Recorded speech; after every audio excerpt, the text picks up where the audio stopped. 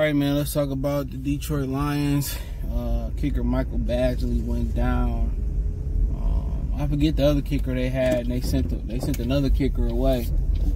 It was Badgley, and they picked up Bates. I think that's his name. It's Jake Bates from USFL, Michigan Panthers. I think he played soccer in high school. You know, today is what, Friday, July the 26th. He kicked.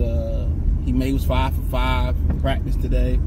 A couple 50-yarders as well too. But you just got to know how you gonna react in the actual NFL game.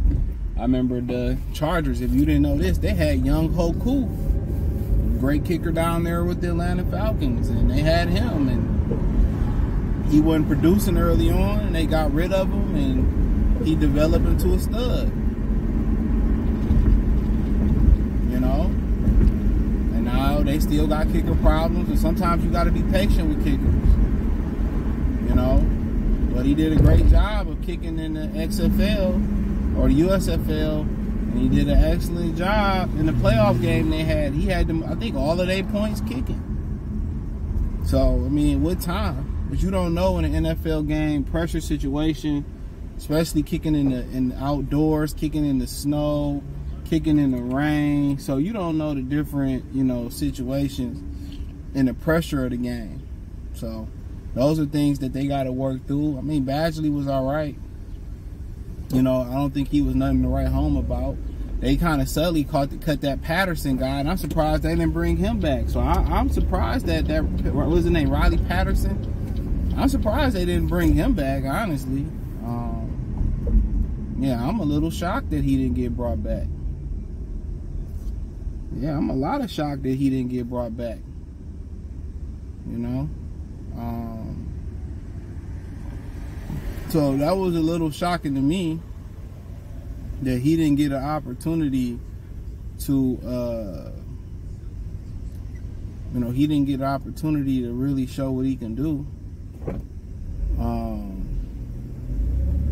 But, you know, overall, you know, he was making kicks. Maybe it was a locker room thing. Maybe it was a confidence thing. They didn't feel very confident in him. So I can't call it. But, you know, so they brought in some kickers I never heard of, about 4 of them. So they're going to make Jake Bates win that job and compete for that job. And, you know, so they're going to make him compete and wait for that and play for that job. And they should. They should be heading to him 2 days in the training camp, and he got the job, and he ain't proved nothing. Go out there and beat somebody. Badgley apparently tore his hamstring. So he ain't just strained it or you know, nothing minor. He tore it. So I don't know what type of kicking he was doing. He was trying his hardest in the competition, I would guess. So he tore that hoe off the bone. So, but, you know, everybody would say, well, Bates won the job. Bates won the job. Bates won. Nah, they going to get out there and still compete. And they probably going to start, you know, get a younger kicker and develop him on practice squad just in case something happened to Bates or his confidence gets shook or whatever. So they going to probably keep a kicker on the practice squad for sure. You know, I don't know where Matt Prater when he got cut. And then you had that other kicker from the Broncos, McManus, got in some trouble, got an allegation. We know allegations, a lot of that shit just be alley lies. Well, no alibis. So you never know. So he could have did it. His career could be over with, but we've seen guys like Trevor Bowers get accused of something that he didn't even do. So sometimes when you a public figure and you got money, you become a target. She's speeding up here and don't even see the police right here on the phone. He on the phone.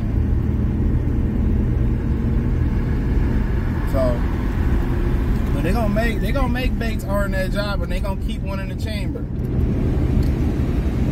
Yep, they gonna keep one in the chamber. They gotta keep a developmental kicker. When you got somebody as inexperienced as young as Bates, even Badgley, you got to keep somebody in the chamber, and unfortunately, he got a bad break. It could have been his breakout training camp battle. He got experience. He wasn't a bad kicker.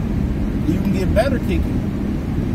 Get more power, get more accuracy, work on all of that. But when he kicked, I just didn't feel confident in it. Kind of the same thing with that Patterson guy they got from Jacksonville. Kind of didn't feel confident. You know? So, but Bates definitely got the leg. For sure. He definitely got a cannon for a leg. So, it's going to be very interesting to see how they play it and how they lay it and play it with him. So, but they getting somebody to compete with them, and then the loser probably gonna develop on the practice squad. The only bad thing about the practice squad, if you ain't on the 53-man roster, anybody can sign you off the practice squad. So that's the thing about it. So, you know, Badgley future with the Lions, I can't call it. He may heal and come back and compete next year, or, you know, join somebody else. But that's a bad break. Tore your hamstring kicking. That's crazy. Maybe he was lifting weights, and maybe he was stretching it toward it. So you never really know. And then you always, you know, one thing about getting a punter position, as a punter, you always want to have the ability to be able to kick field goals a little bit. You know?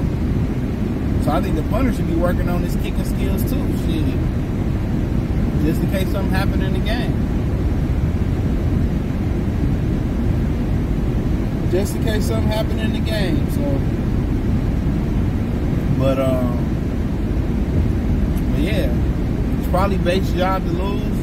But we know with kickers, it can go real left real quick. We know that. It can go real left real quick. But he a fan favorite. He got a fan in me. And I look forward to, you know, hopefully get some stiff competition, because that's going to build character, and that's going to build him to be a better football player. So, yeah, kicker can make and break the team. For years, Skip Bayless hate the kicker. Said the kicker should be eliminated. Now, am I going to go that far? You say the kicker should be eliminated? Absolutely not.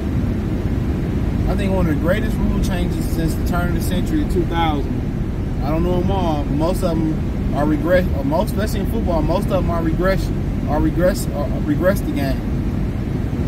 But what I will say, one of the greatest rule changes I've seen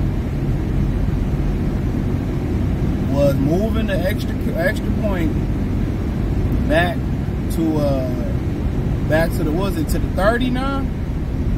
Whatever, that was one of the greatest rule changes of all time. They scored a touchdown and they got to kick the extra point. It was like a 98.7% chance of them winning the game.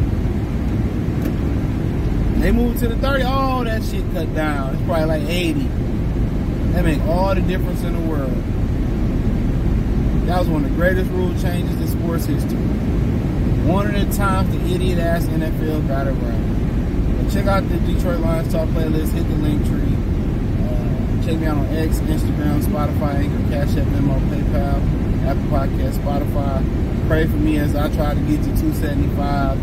And I took the quick way, but I know I'm gonna fucking regret it. But hey, peace.